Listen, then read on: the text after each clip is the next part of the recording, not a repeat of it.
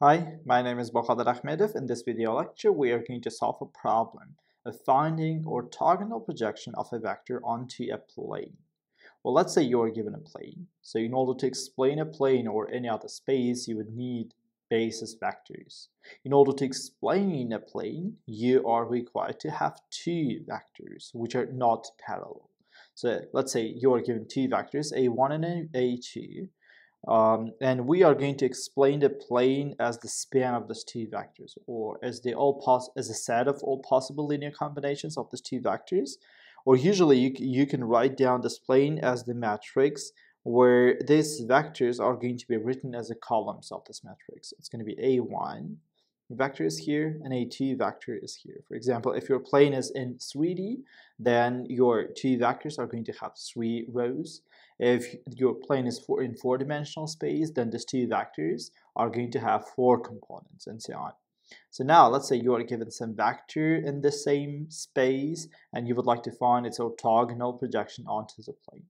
Well, let's say the orthogonal projection means that this dashed line which connects the vector and the plane is going to be orthogonal to the plane. And then you're going to draw this green vector on the plane. Well, in order to find this green vector, we're going to use this formula where we have to do lots of calculations with the matrices. So in this video, we are going to do all of these calculations together. Well, usually when you are given a planes, you'll be given with the general equation in the form of ax plus by plus cz is equal to the d, right? And from this equation, we are going to find two vectors on the plane, and then later on, we are going to form this matrix M. So in order to find two vectors on the plane, we are going to find 3 points on the plane. So essentially, I'm just going to find the one point here. It's going to be A, the second point B, and the third point C. And the vector A1 is going to be simply AB vector, and the vector A2 is going to be simply AC vector. So how to find the 3 points A, B, and C from the general equation of the plane? Well, the general equation of the plane has 3 unknowns, right? X, Y, and Z. And there is still one equation, and you can just choose any values for 2 of these variables and find a third one from the equation.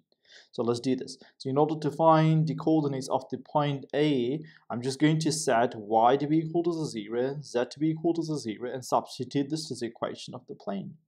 Well, again, you can set any values for the y and z. It doesn't matter what is this. But the easiest way would be to just 0 and 0. Then it's going to be x minus 4 times this is 0 plus 2 times this is 0 is equal to 0, which leads that x is equal to 0. So the A point is going to have the coordinates 0, 0, and 0.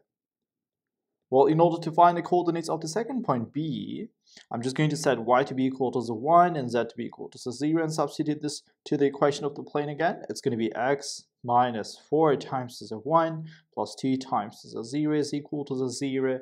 Well, that's going to lead that x is equal to the 4, right? So the B point is going to have the coordinates. It's going to be x coordinate is 4, y coordinate is 1, and the z coordinate is equal to the 0.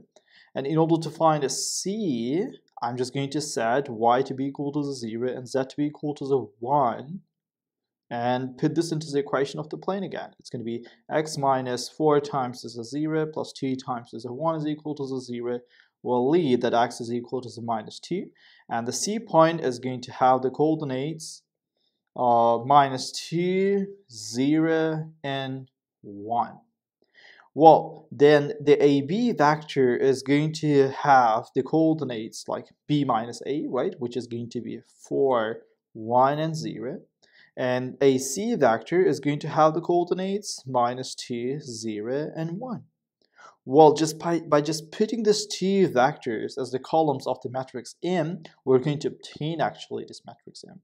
So the M matrix is going to be 4, 1, 0, minus 2, 0, 1. Again, so if you're given a general equation of a plane, just find 3 points by just setting any values for the y and z. and by just finding the x from the equation, and then just connect the 3 points and find the 2 vectors. Well, then you can take these 2 vectors as the columns of this matrix M. Again, so you have to be really careful when you choose these vectors. The only thing which you need to be careful is that these 2 vectors should not be parallel, so they should have some angle between each other. So now, when we know the matrix M, we can calculate the projection vector of this x with the components 1, 0, and 4 into the plane using the following formula. We are going to evaluate the components of this formula part by part. So first of all, I would like to evaluate this part of this formula. So essentially, I would like to multiply the M transpose to the M and then find its inverse. Well, in order to find M transpose, I'm just going to create a matrix where I'm going to write down the columns of the M as the rows. It's going to be 4, 1, 0, minus 2, 0, and 1. And that's going to be multiplied to the 4, 1, 0, minus 2, 0, and 1.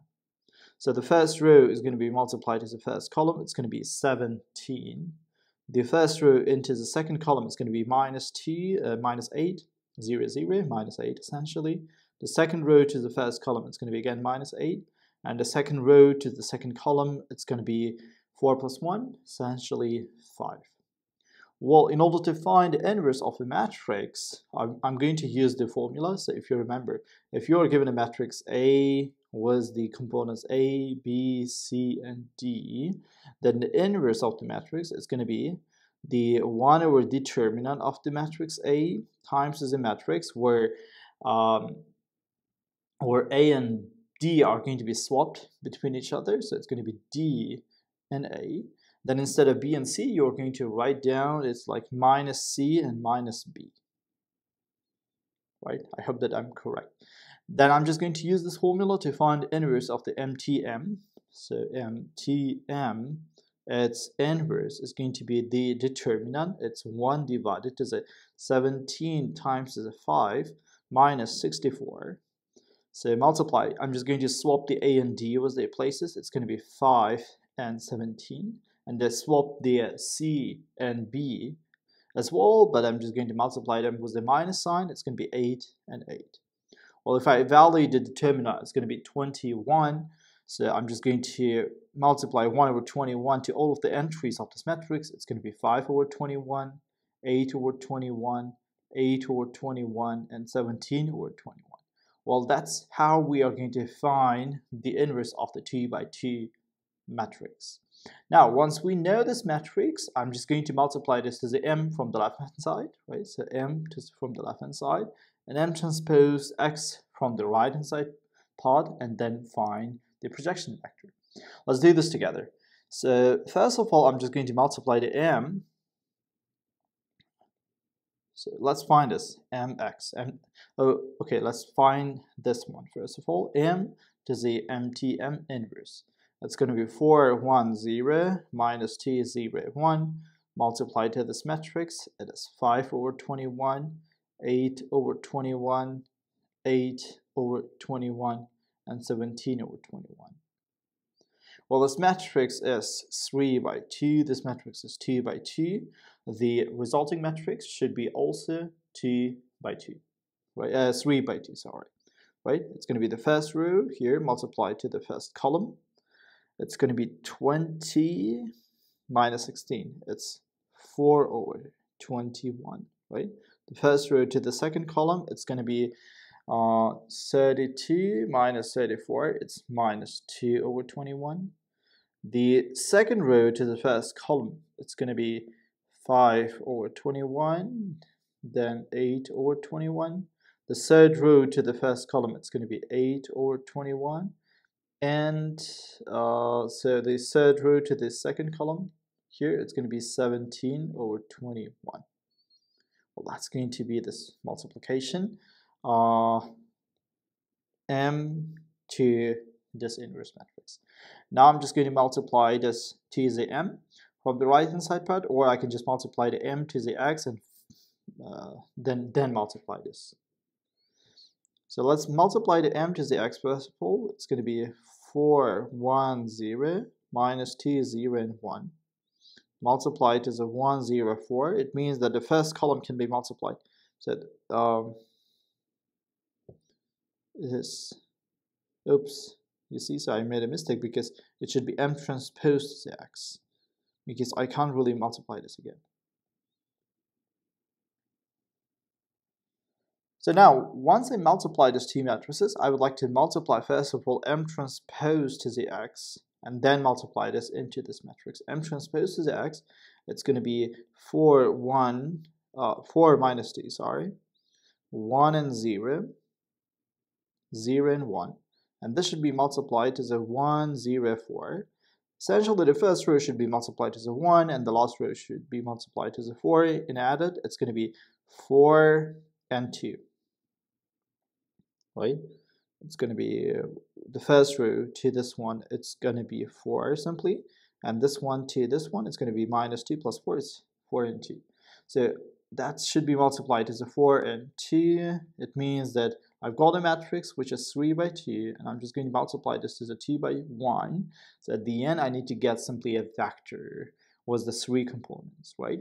So, well, essentially, I can do this in this way. So the first row to the first column means it's going to be 16 minus 4. It's going to be minus 12